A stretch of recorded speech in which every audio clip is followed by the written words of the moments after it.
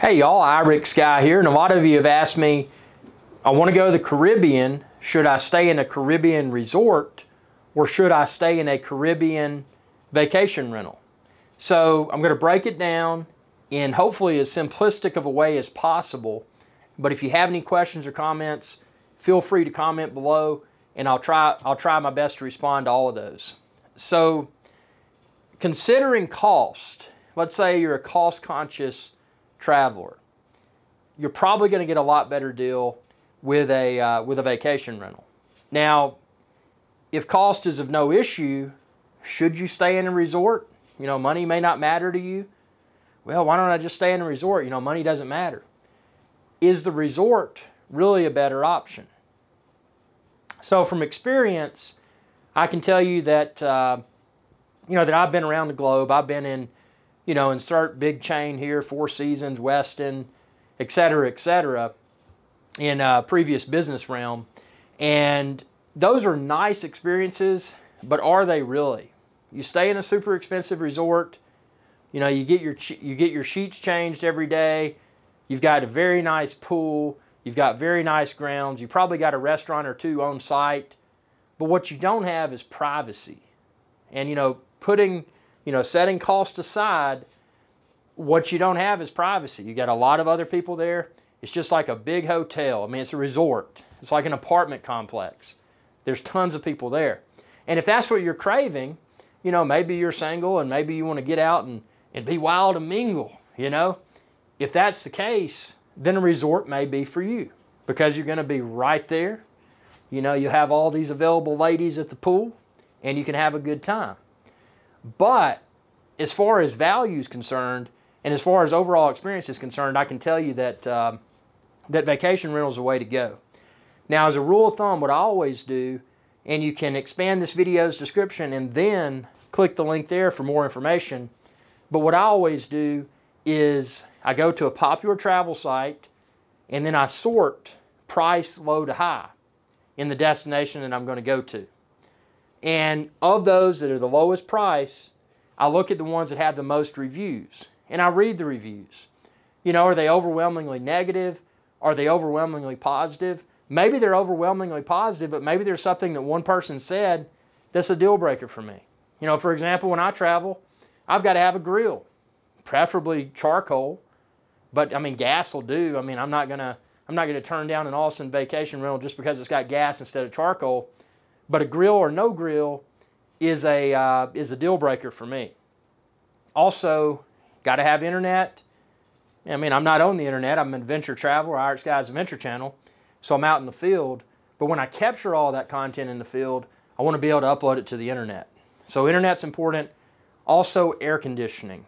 Got to keep in mind, a lot of Caribbean vacation rentals, especially the lower priced ones, and typically I try to stick, when I do a vacation rental, I try to stick between the $100 US dollars per night up to, I try to keep it under 180 US dollars a night.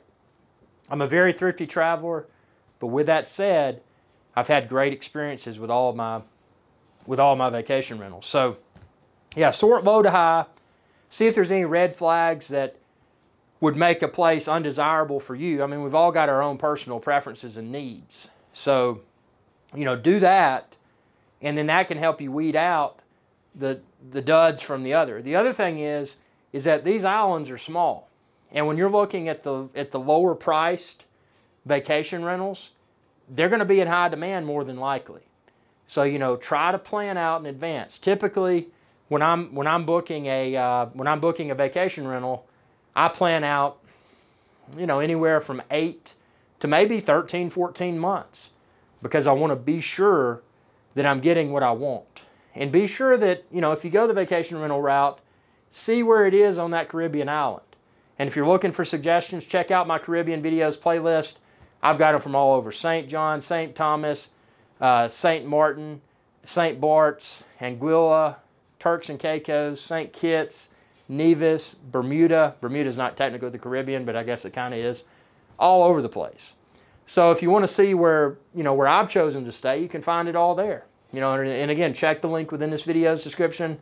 I feel that I put together a very nice write-up that may help everyone. Oh, and Peter Island, I've stayed there. Now, Peter Island, that was definitely a resort experience, super duper nice, but it was one of those experiences where even though it was a resort, I liked it because it was a little private island, and that was the only resort on the island. So you didn't feel like, you know, you're getting the commercialized resort experience. You know, tons of resorts side by side on the beach, and you know, just getting the cookie cutter vacation experience. No, it was really cool. So that's an exception. Another exception for me for resorts, as far as resorts are concerned, and I consider this, I guess, more of a boutique hotel versus resort. But La Village, or La Village in French, it's spelled like L-E Village. La Village in St. Bart's is a super duper boutique hotel. I highly recommend it.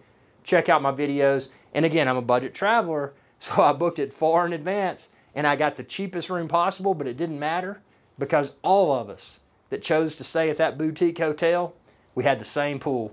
So who cares what your room's like? You know, for me, I'm just going in the room to sleep. I don't care. I'm staying by the pool. So I'm getting my good deal. I got a very good deal at La Village in St. Bart's. And, you know, I highly recommend that. Another place in Anguilla is called the, and off the top of my head, I think it's the Great House.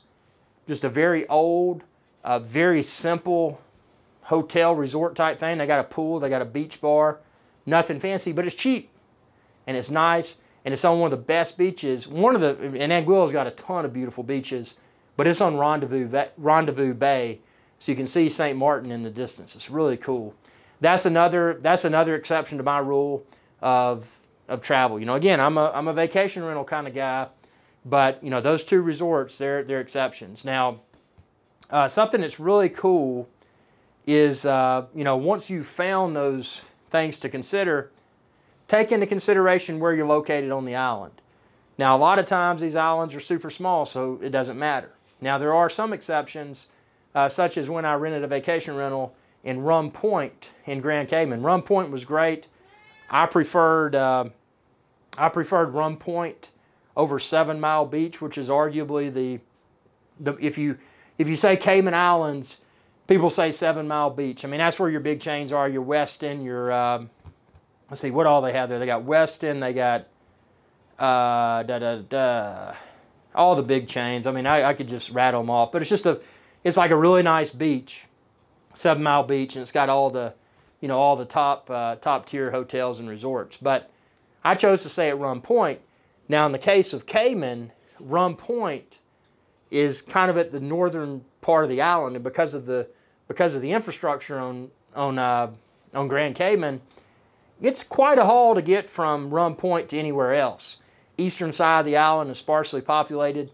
The southern side, until you get to Georgetown, is sparsely populated. And then 7 Mile Beach is over there. So if you're staying on Grand Cayman, it's a different animal. You know, it's not like a St. Kitts or a St. Thomas or a St. John, where you can simply hop in your car and be at most any beach within a few minutes. So Grand Cayman, but the good thing is that Rum Point's where we wanted to be. It was a great beach. It was just a short boat ride from Stingray City. And we did go into town a few days. We went to Georgetown, did some shopping. That's where the cruise ships come in. And we went to 7 Mile Beach and spent a few hours out there. You know, we took our own cooler to be cheap and cost conscious. But, you know, we enjoyed the same beach that those people that were spending $500, $600, $700 a night for a hotel were spending. And, you know, we were only spending a little bit over 100 US a night for our very nice house with grill and pool and private beach at Rum Point. So, you know, there's a lot of things like that to consider, and something that deters a lot of people, especially if you've never been to the Caribbean before. So let's say, for example, you're from the United States and you're watching this. You're probably used to kind of the cookie cutter lifestyle. You got fast food chains on every corner.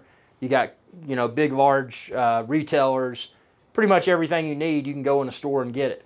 Caribbean's a little bit different. If you've never been there, it's kind of like a step back into the past, which I think is a good thing. You know, you don't have all the junk food. You don't have the fast food.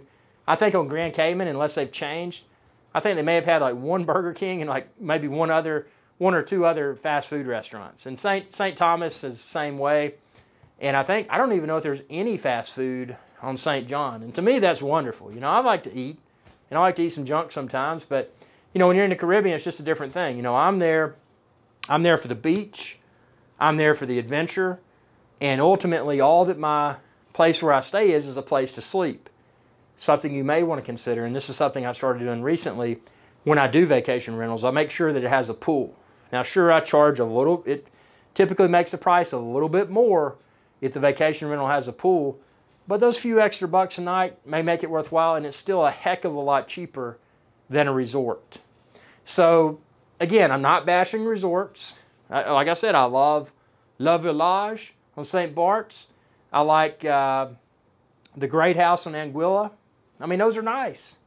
But preferably, you know, with those being the exception, everything else I'm going to do is going to be vacation rental. And that's because I like my privacy. I like the nice place. I mean, there's some places, I mean, check out my videos on my YouTube channel, this channel where you're watching this. If you haven't subscribed already, youtube.com/IrixGuy. Check out all my video playlists from various Caribbean islands, and you can see the awesome views, the awesome places where I've stayed, and it's like, God, that looks incredible. And to think that I've done that for a little bit over $100 US per night. I mean, sure, there's a going and a coming. You got to get the airfare, you got to get the rental car. Speaking of rental car, when you're on the Caribbean islands, I highly recommend sticking with the local rental car outfits, because the big chains, they're crummy on the islands. I don't care if you've got, you know, corporate discount or whatever because you've rented cars through whatever company you might work for many years, and no, forget about that. Rent with the local place. Good example of that, I think it was called Scooter Bob's in Providenciales in Turks and Caicos. Our rental car broke down, and we were at a marina. We got rained out. We were going to go out on this deep sea fishing trip, but we got rained out, and then our car wouldn't start. Within 10 minutes, Scooter Bob's from Providenciales in Turks and Caicos was at the marina with a new car. They're like, here, sir, take the keys. Gave us the keys to a replacement vehicle, took the keys to that vehicle. They sorted out the problem, I guess. You know, we volunteered to stick around, but they had it covered. You know, we were the customer. The customer's always right. That was first-class service, and that's the type of service you'll probably only get from a local car rental outfit. And the prices are typically better. So, you know, so many things to consider. And again, if you're watching this, you probably got, you know, maybe you're married, maybe you're not. You got your wife over there, and she's like, well, I don't know about going to the Caribbean. We've never been. It could be dangerous. You know, we're renting something. We don't know what's around. It could be dangerous. That's the other thing you got to think about. And I will tell you, there's crime everywhere. But, you know, been in the United States, been in Mexico, been in Canada, and then going to the Caribbean. The Caribbean, you just got to be smart. It's safe. I mean, don't be an idiot. You know, if you're there, don't be hanging out in a let's say a cruise ship shopping area after all the shops are closed down for the day. You know, don't make yourself a target. Don't make yourself look like a tourist. I mean, just exercise common sense. And it's a very nice place. I haven't been to a single Caribbean island where I felt, well, I take that back. And this is not saying anything negative about Jamaica, but Jamaica is the only place where I felt unsafe. And the only reason is that we were staying in the Grill, and actually this was a resort, it wasn't a vacation rental, staying in the Grill and just in the shopping area, just a short walking distance from there. And one of the people that was actually staying in the same place we were staying was stabbed, just a random act of violence. And that can happen anywhere, but again, for that reason, just because it hit so close to me, I felt a little bit unsafe. Now, the same thing's happened in New York. I was getting off of the subway in New York, in Manhattan, and somebody was knifed and killed, and it was in the New York Times the next day. So that was tragic as well. So, I mean, you know, crime can happen anywhere. So if you're basing your decision to stay in a resort or to stay in a vacation rental purely because of, ooh, it might be dangerous, again, think about where you're staying. Sure, if you're doing a vacation rental and it's out by itself, and you know, it could, you know, do your due diligence, research the area. You know, if you're getting something that's really cheap and it's out in the middle of nowhere, you could potentially become a target. So, you know, be aware of that and be aware of what you take. I mean, you know, don't, when you're in the Caribbean, I mean, just take a You know, don't take your jewelry or anything like that. Just take a just a casual set of clothes. And, you know, maybe a nice collared shirt and some fancy flip flops to wear to dinner. I mean, it's a very laid back place and it's a lot of fun. But again, I recommend, and I strongly recommend, a vacation rental in the Caribbean over a resort or a hotel, with the exceptions being Le Village on St. Bart's, the Great House on Anguilla. And even when I was in Bermuda, I did a vacation rental there in St. George's on Bermuda's East End, and it was super nice. Even had a Viking stove in the vacation rental, so did a lot of good seafood and all that while I was there. So tell me what you think within the comments below. Any questions you have, feel free to ask them. Again, expand this video's description and then click the link there to find more details. I've shared links to the various places I've talked about. And again, I'm in the Caribbean a ton. So if there's any questions you have, feel free to ask, and I'm here to help if I can. It's a very enjoyable experience. It's even more enjoyable when you can experience all the activities during the day. And what I like to do is pay for it all up front. So when I go to the Caribbean, I've paid for everything, again, because I'm staying on the cheap. You know, I'm staying between the $100 to $200 US mark per night. So I'm staying on the cheap. And that's something else. That's going to segue into some other videos. I'm going to talk about how to eat cheap in the Caribbean, how to drink cheap in the Caribbean, and any other questions that you may have about the Caribbean. I'm going to turn those into Caribbean how-to, Caribbean tutorial videos. So I'm going to flesh this out, and hopefully it'll be a lot of fun. I like filming videos. I like sharing how-to information, so I hope you enjoy it. If you found this video to be of value, be sure to like it, share this video, subscribe to my channel, and and ring that bell icon when you do to be notified whenever I post another video, and stay tuned because I'll be posting a lot more Caribbean videos soon. Thanks for your viewership, and y'all have a good day.